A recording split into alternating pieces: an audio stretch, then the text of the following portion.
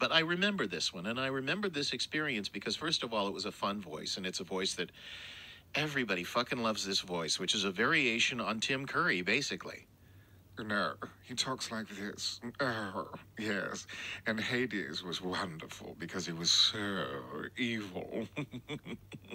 And I had a really fun time doing it. And also, I remember it because I worked a really long time. I think the character had a lot to do in that particular video.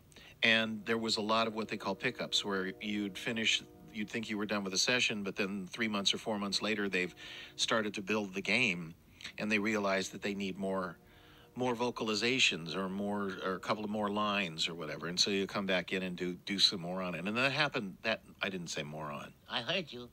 You do more on it.